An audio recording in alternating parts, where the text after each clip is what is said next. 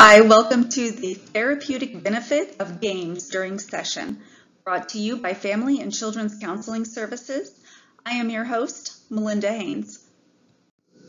Many people, therapists sometimes included, have trouble seeing the benefits of playing games during session.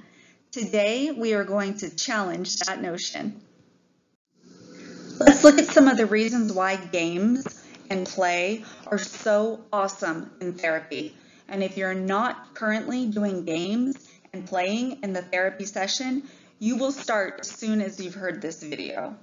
First of all, games and play are a child's native language. That's how they experience the world, that's how they communicate, that's how they learn and grow. Next, it helps the therapist build rapport, establish trust, and promote a safe healing environment. It's developmentally appropriate for teaching and communicating with people of all ages, especially children. Games are non-threatening. Kids, teens, and some adults don't always like direct conversation about their feelings. Next, it provides a safe space in between the child and the therapist to provide the opportunity for a natural healing relationship to grow. Okay, so it's easy to see how games are important to children, but how do we align this with treatment goals and document it? So the first few sessions, games are a great way to gather assessment data, to create safety, to build trust, and to establish a therapeutic alignment. Now, take this example. We begin playing a game and we notice that the child is cheating. So instead of correcting and demanding compliance to game rules, thinking we're giving them some social skills, we instead focus on the relationship between the therapist and the child. So we might make a funny face and say something like, "Are you tricking me?" And then we move on with the game. Now, this is a different reaction than what the child receives when playing and cheating with peers, siblings, or even parents. So we instead are sending a message of, "I accept you even with your flaws. I am not here to correct you or ridicule you. This is a safe place for your heart."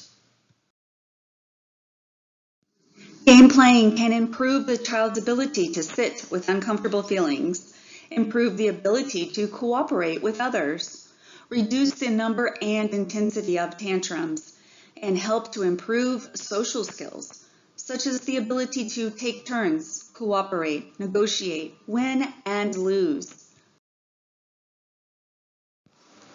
Game playing can help the therapist and client engage in non-threatening eye contact, provide unspoken validation, which in turn can increase the child's self-esteem.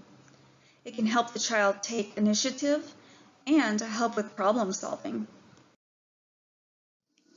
Game playing can help with decision-making skills, can decrease experiences of anxiety, can increase experiences of self-efficacy, can help the child create a sense of identity and increase their autonomy.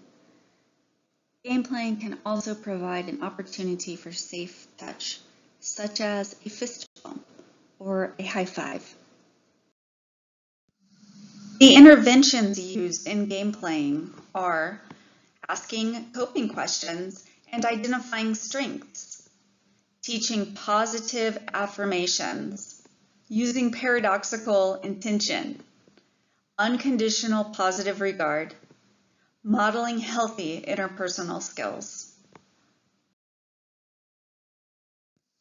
We all know it can be a difficult challenge to quantify and put into language what happens in therapy, but it's part of our job.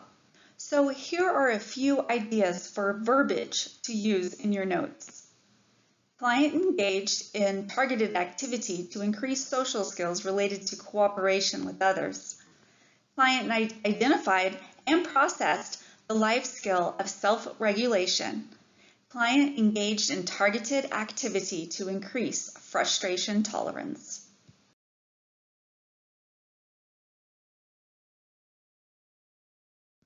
What games have you used in the therapy session? What other treatment goals, intervention techniques, or wording have you used? Post your comments below. Thanks for watching.